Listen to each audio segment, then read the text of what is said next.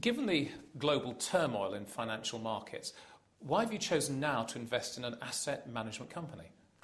It's a very good question. My motto in business has always been observe the masses and do the opposite. And this, for me, it really fits into that sort of idea. But I think that my fundamental principles of investment, I think as comes out on Dragon's Den quite often, is that typically I invest in people. And I'm a great believer that businesses become successful because of the passion and the drive of people who run those businesses.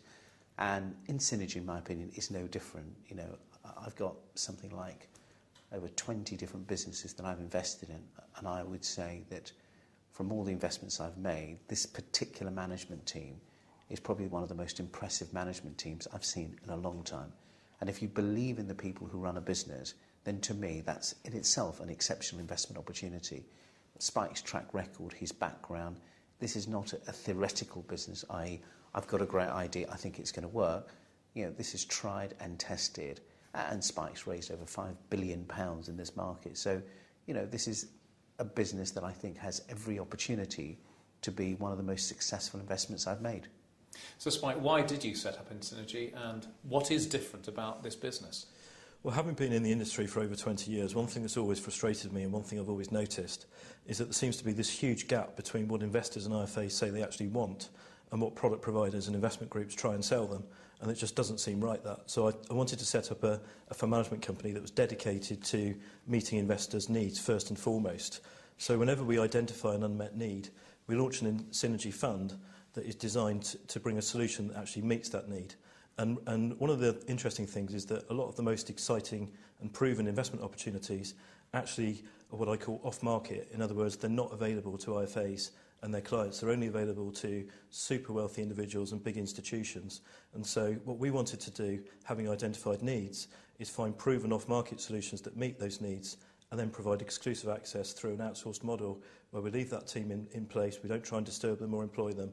We just provide exclusive access to them through an Synergy fund.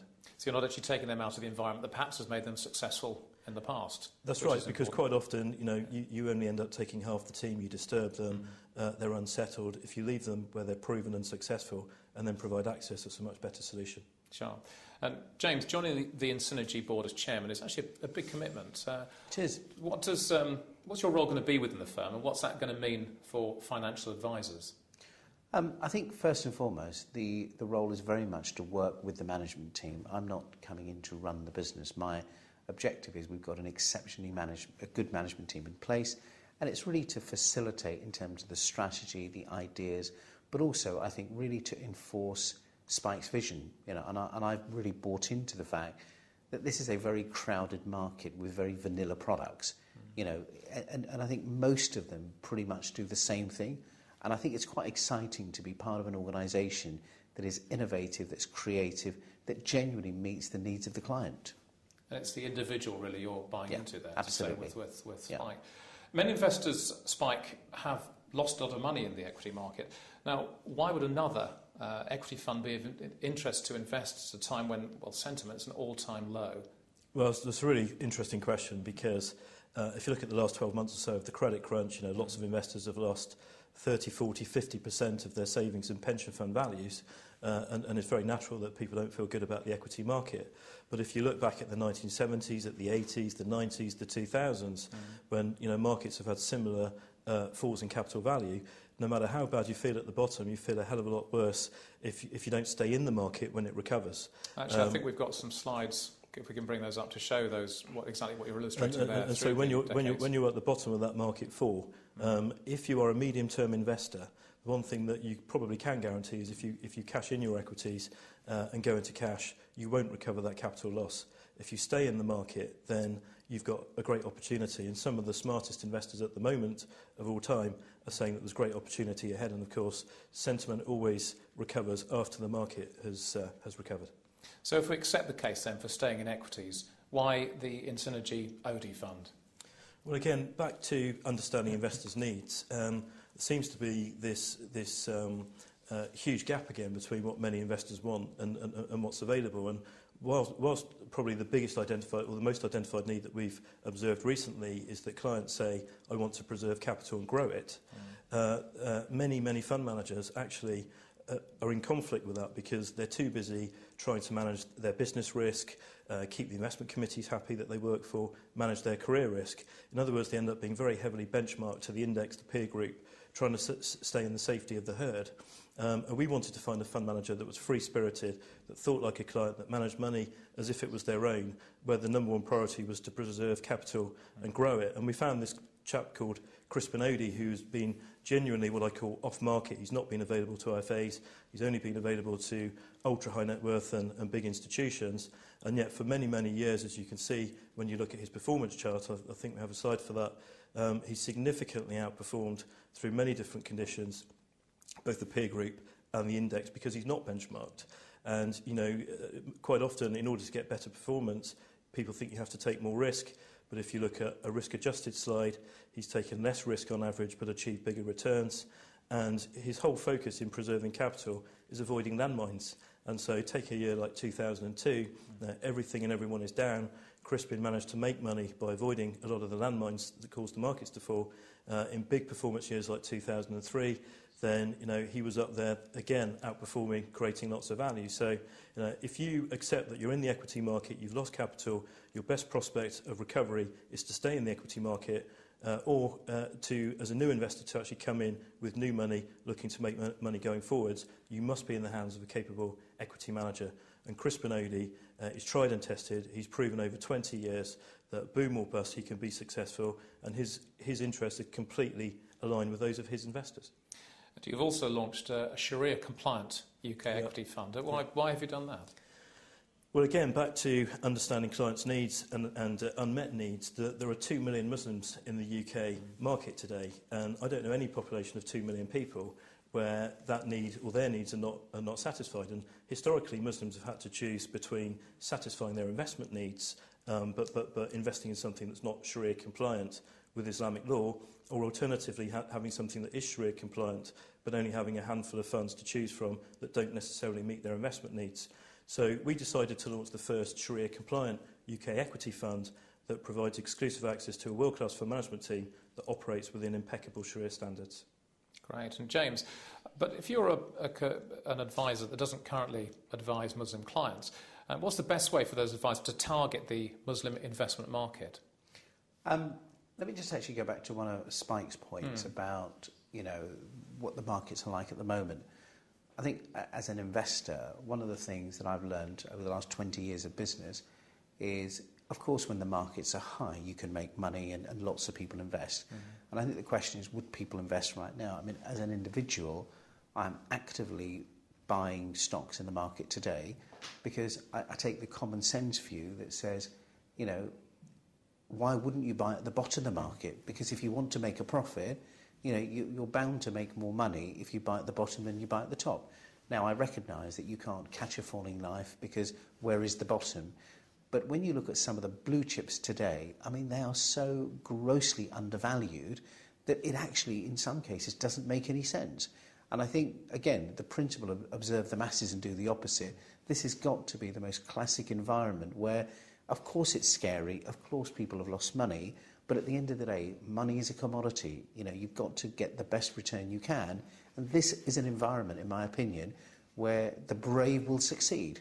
I think going back to your question in terms of the IFA market and Sharia, I think one of I suppose, my observations of that product is if you take the current global credit crisis, if the global economy had been based on Sharia law, we would not have a crisis.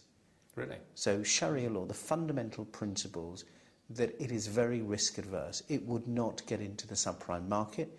It does not lend in the high risk arena at all. So one of the fundamental principles of that product, I think whilst I think it works within the kind of Islamic beliefs of Muslims, but actually as a financial product, it is very safe as an environment. So I think if you're an IFA in the market, I think it's a fantastic opportunity for that particular community, which you can access because a lot of them are professionals, whether they're doctors or nurses or business people. So that in itself is almost a ready-made market. But actually, if I was an IFA today, I would also be offering it to the conventional market because it's about choice. It's about not having all your eggs in one basket. And I think once the IFAs really understand and appreciate the value of security and liquidity within that product, I think actually there's the conventional market that also would find it attractive. Excellent. And Spike, why did you choose to partner with AXA Winterthur Wealth Management? Well, for lots of reasons, really. AXA is the 15th largest company in the world, so they're big. Size is not everything. Yeah. So you keep telling me. What are you going to do with it? But 15th largest company in the world, very financially strong, which I think is important at the moment. AXA are the best supported life company in the UK IFA market, which again gives us probably more reach into IFAs than through any other channel. AXA Winterthur has market-leading products. They have a huge sales force with highly respected by the IFA market and great technical support. So they give us distribution scale. What we bring to the party is innovative and exciting new investment funds, bringing off-market proven solutions to the market, meeting specific needs for the first time, and they're exclusively available through AXA Winterthur. Good. One question we've had here, actually, which would be useful to get an answer for, is my compliance team tell me that I need a 3 to 5 year performance track record before recommending funds to my clients. Now, how would you address that with reference to your new funds? Yeah, well, it's right to say that our new funds have only just launched, but actually the track record that we should be looking at is not how long our funds have been launched from a legal perspective, but actually the track records of the managers and teams that are running the money for us, and also not having left an old place to join us, but staying where they are because we outsource to them through our fund. And when you look at Chris Benodi's track record, when you look at Ian Lancaster's track record running the Shreer Fund, these guys are very proven, tried and tested over long periods of time with robust investment processes, and that's what we're accessing. And every in-synergy fund that we bring to market will be accessing a proven long-term track record and team. Dealing with OD and the off-market solutions, doesn't this simply increase risk to investors? If we were bringing untried, untested solutions that are in the off-market space to IFAs, yes, but absolutely not in this case, because what we're doing is we're providing exclusive access to something that is tried and tested over time, that super wealthy individuals and big institutions have successfully invested in for many years. So it's a great opportunity for people to access something that's been previously unavailable. It's a fantastic opportunity. Yeah. The one thing that many IFAs have been saying to me in the last few years is, look, there's 100 fund groups out there, there's 3,000 funds to choose from. We don't want more choice, we want better choice. And coming back to what James said at the start, this is about identifying needs and then meeting them beyond conventional choice. That's good. Well, we're nearly time to wrap up, I'm afraid, gentlemen. It's been great. But just finally, James, you've had a great deal of interest in the company and the first two funds. What are your plans for the future? I think one of the things that I'm very conscious of is that in any market, businesses change, the needs change, people's appetites change. And I think one of the commitments that I've got is to ensure that InSynergy continues its innovative approach to the market. And, I'd like to see the company bringing to market at least 1 or 2 new funds every year. So track the market, understand the needs, but also look at where the opportunities are. And I don't want InSynergy to be a static provider. It's got to continue to meet those needs. And already, within the last couple of months, myself and Spike have spent quite a bit of time looking at 1 or 2 really unique and exciting structures of funds which are not available to anybody in the market. So I think if we can continue to look for best in class with the best products that are better than what's available, to that consumer, for me, I think we would have achieved our vision for this business.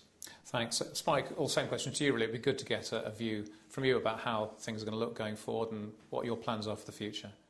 Well, again, with the market all doing the same thing, with so many Me Too dull products that don't meet clients' needs, it is a great opportunity.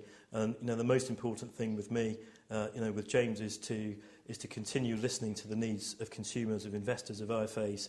And as long as we do that, I don't know any industry or business that's successful that doesn't manufacture to meet customer needs, and that is what we're committed to do. Simon, can I just say, for me, if this was an investment in Dragon's Den, I'd like to say I'm in. You're in. And you? I'm definitely in. Excellent. Well, let's hope we're all in.